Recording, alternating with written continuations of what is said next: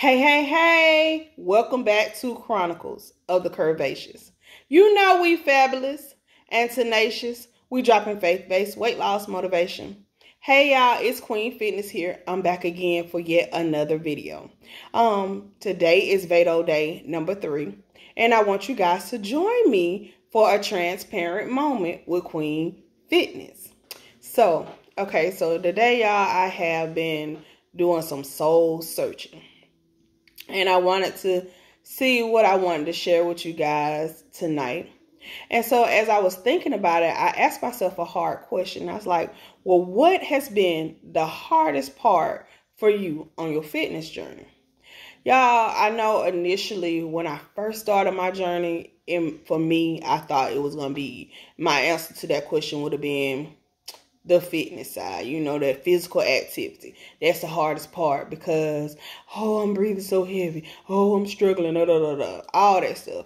Then there were points in my journey, if you'd asked me that question, my answer would have been the nutrition. I love snacks and I want to eat and I have all these excuses about, working long hours and not having time to cook and blah, blah, blah, blah, blah.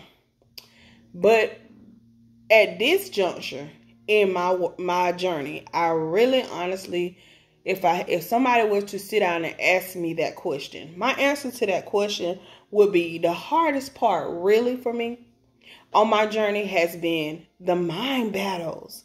Y'all, the mind battles. Honey, sometimes I fought myself tooth and nails mentally about doing what I knew I needed to do. I knew I needed to be exercising and I knew I needed to eat a salad instead of all the fried chicken in the world or whatever the case may be.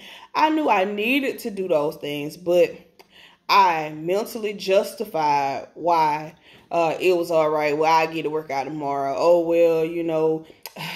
It's okay to have a cookie. It's okay. And when I just taught myself out of doing what I needed to do. But honestly, y'all, the biggest thing that has been so beneficial for me on my health and wellness journey is the liberty to be transparent.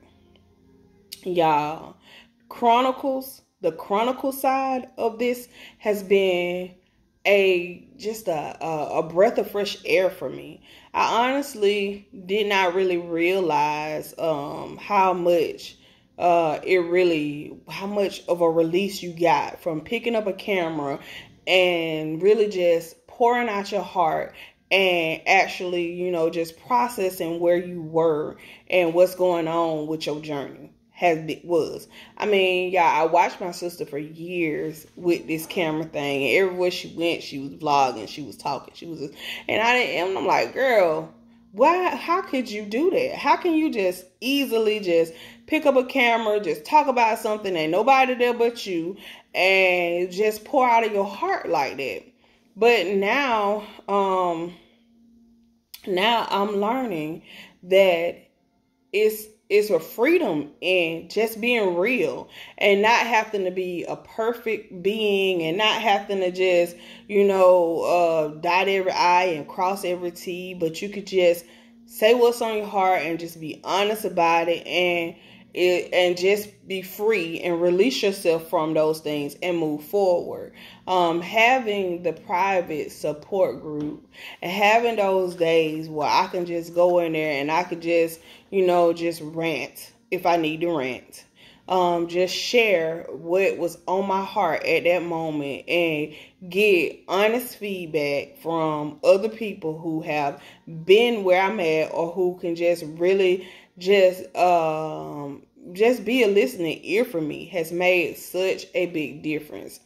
Y'all, I promise you, it's hard. It's hard. Grief is a hard thing to work through. And especially when you feel like, hey, I gotta try to be brave and be this strong person for the other people because you don't want to send them on a spiral, because you know what it feels like. You know, them days when you want to just cry, and them days when you just really just wish you could pick up the phone, or them days when you really wish y'all could go do this or go do that. So, I mean, just being able to have total strangers, some of them, you know, but a lot of them are people that I just grew up with and have known me for years and knew me and my sister, and have them to be able to just come alongside me and listen and just be, hey, just tell me, you know, that they hear and that they care, and all of that stuff made a major difference for me.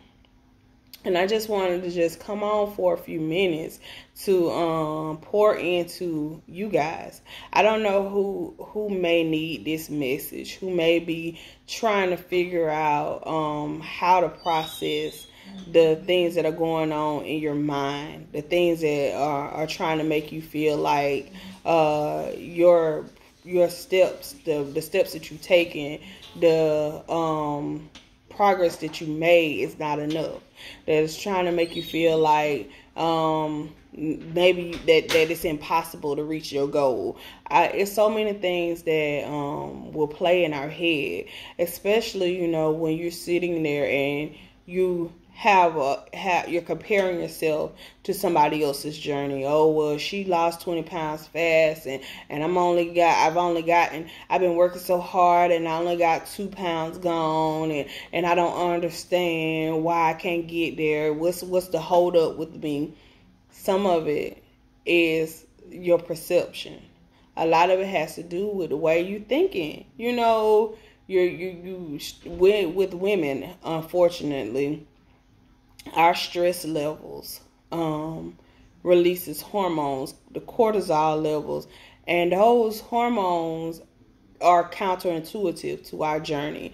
They actually will stifle our ability to lose weight. So if you're stressed and you don't have an outlet, you don't have that place to release it, then you could be working really hard and still not getting anywhere because of the internal war that's going on. And so yeah, just having that. I mean, sometimes I look at men and I get envious, you know, watching them being these rational beings, and they can just you could just give them a 5-step program, and they can do the steps, and before you know it, they crushing their goals and their weight loss journey is over with, you know. And we have to seem like we have to really earn every pound that comes off.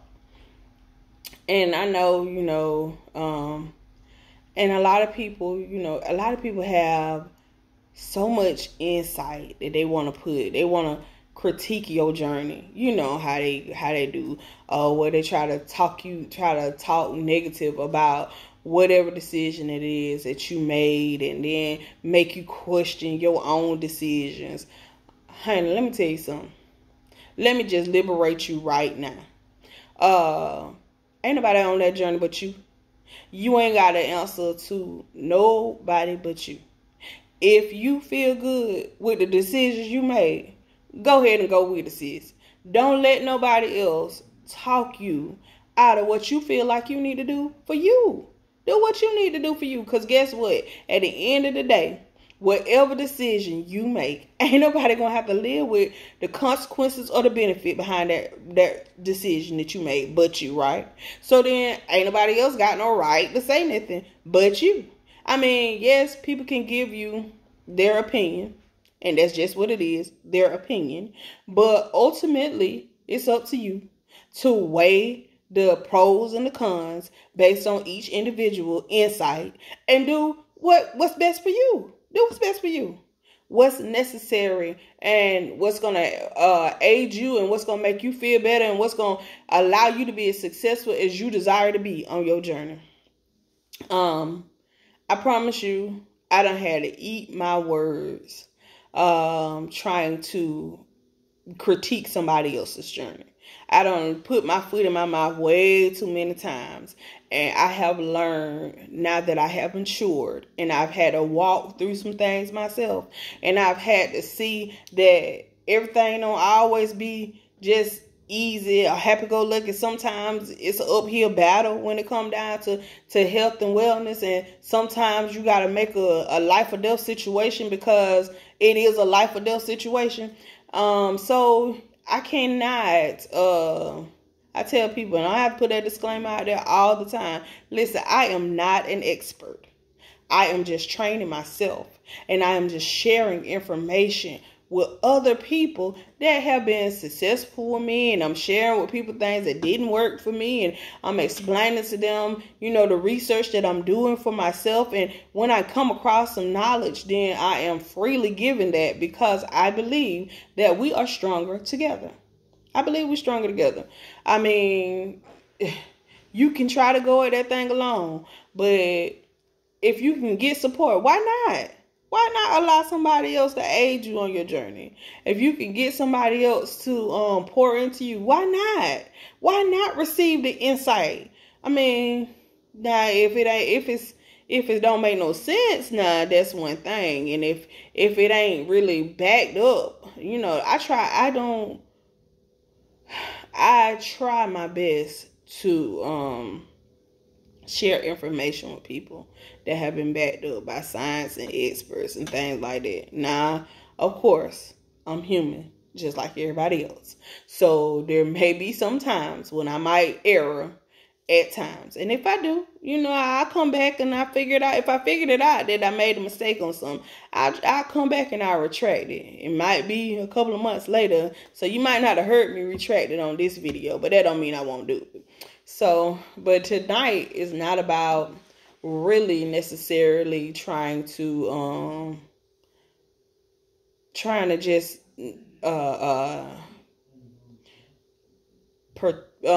critique somebody else's process per se. But tonight is really all about me letting you see into my process, helping you to understand what did or didn't work for me on my own journey. And so for me, I think that the biggest part of my journey and the hardest part of my journey has been the mind battles. Struggling with depression, struggling with just emotional, uncontrolled emotions in times has been a big thing for me. And it was one of the major roadblocks for me, because I really honestly have always loved exercising.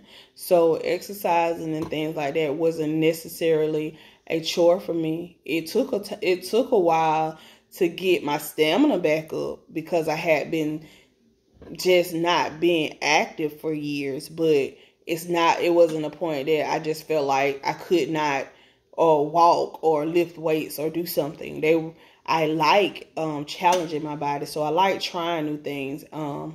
Might not have knew exactly how to do a machine or something like that initially, but it wasn't a point that I ever felt like any of it was impossible for me. It was just a matter of learning, and it was something that I was gravitated to, because it's always been something that I love to do. As far as nutrition is concerned, the struggle has been real with me with that for years, simply because I had an unhealthy relationship with food from a kid. I started even as a child. I was a really, really picky eater, and so I fought a whole lot of things when it came down to food. So I think that's part of the reason why I struggle so much now with my nutrition, because I have always been a picky eater.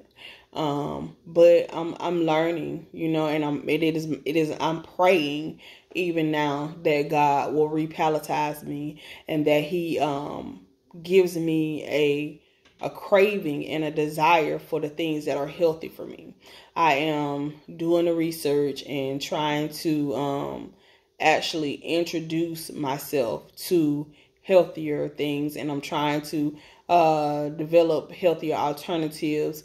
And so that's just yet a work in progress, but I still don't feel like that was so hard. It's just a matter of ignorance. A lot of things I just didn't know, and a lot of things I just didn't care about when it came down to nutrition, because I never really cared about food. I shared with you guys along the way that there were at one point there was times in my life where I just was starving myself. So eating was not something that I even did it all. And then there was a phase in my life where I went to binge eating, and I just went crazy with certain foods like junk food.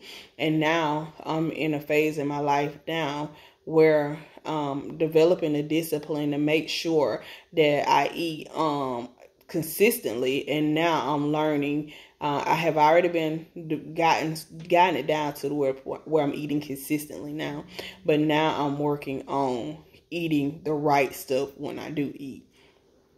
So this month, my goal and my challenge for myself has been to make sure that I incorporate more vegetables in my diet, because I really had got to the point where I was slacking, just almost completely, to the point where I was almost completely not even really eating vegetables at all.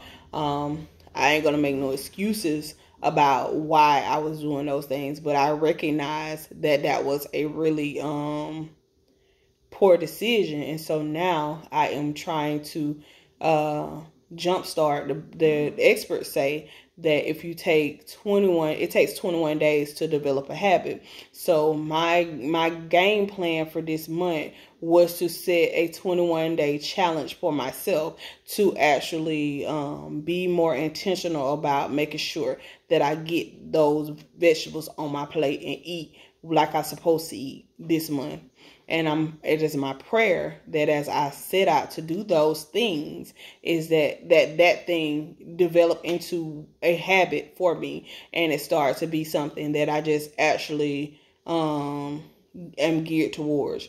Like I shared with you guys before, the holidays, I tend to just really just miss all the way up at the holidays. I tend to just get overboard with eating in the holidays. So I'm trying to be more cognizant about the amount of food I'm eating, about the type of foods I'm eating, and I'm trying to safeguard myself so that when I go into the holidays, I will already have been flowing that way, so that I won't just blow all of my progress this year. I have been putting out here that I want to do this game plan for success workshop, and I really wanted to try to help other people do the same thing that I'm doing and prepare themselves for the holidays, and let that be a catalyst for change and help them actually go into the new year on a good foot, so that they'll actually already be in that rhythm. Because a lot of people tend to, at the first of the year, come up with these New Year resolution and set up in their mind that at the first of the year they're gonna eat right, they're gonna exercise, and they're gonna do all that stuff. And I'm saying, hey sis, if that's what you're gonna do, if that's what you desire in your heart to do, why not go ahead and get you a jump start on it now? Why not go? And who says that we have to wait till the first of the year? No, that ain't no written law that we have to wait till January 1st to start. You could start any day. Today, you woke up today and you got a desire that you don't like where you are and you want to change. Start today. Don't let yourself have to read through 3 more months of poor decisions to have to. That's just add more on your pile to start the new year with. Come on, just be proactive. Go ahead and carpe diem. Seize the moment. Take advantage of today.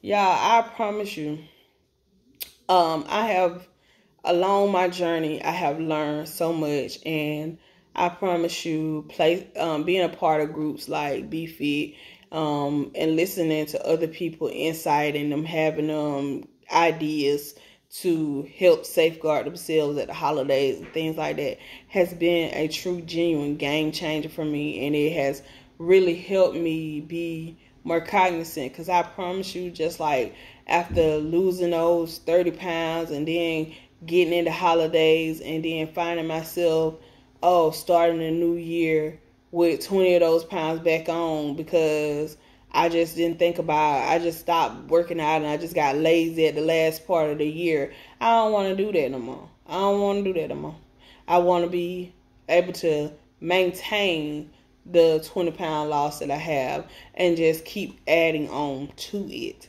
and continue to grow and go forward. So that's why I am preparing my heart and making sure that I be aware of my own old paradigms, the old patterns and habits that keep coming back, and what I'm used to doing, so I can recognize my triggers and I can actually safeguard myself and do what I need to do to prevent myself from keep walking in them same old shoes. So that's what I have for you guys tonight. I hope that something that I said on this video it inspires you and encourages you, and maybe it speaks to where you are. If it's the Lord's will, I will see you guys tomorrow. But in the meantime, I want you to embrace and enjoy your journey. Goodbye for now.